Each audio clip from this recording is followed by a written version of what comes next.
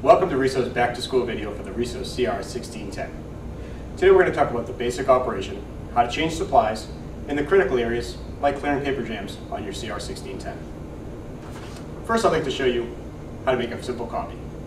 For trouble-free operation, it's best to leave a little bit of white space at the top of your document.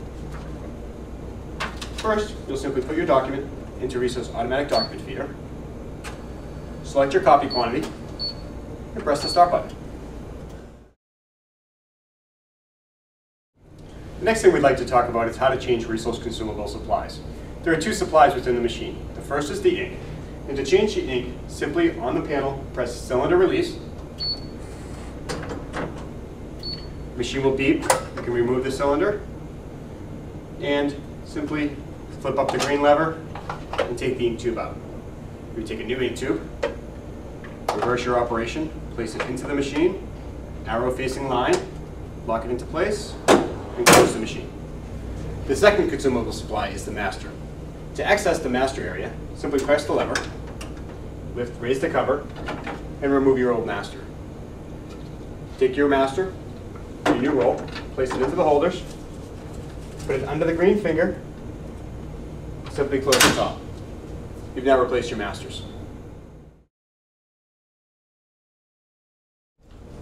When alerted from the op panel that the machine needs to have the master disposal box empty, simply remove the master disposal box from the machine and empty it into a trash receptacle.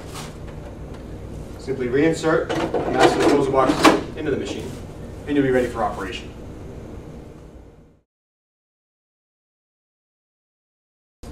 RISO is very well known for its reliability and very few paper jams. However, in the event there is a paper jam, the RISO is very easy to clear. Because of its direct paper path, the paper starts about here and exits the machine approximately here. 95% of all jams happen in the paper feeding area, easy to remove. And that other 5% of the time, it may be necessary to release a cylinder,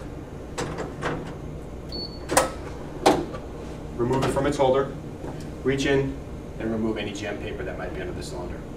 After that, simply close the cylinder back up, hit reset, and you're all set to go.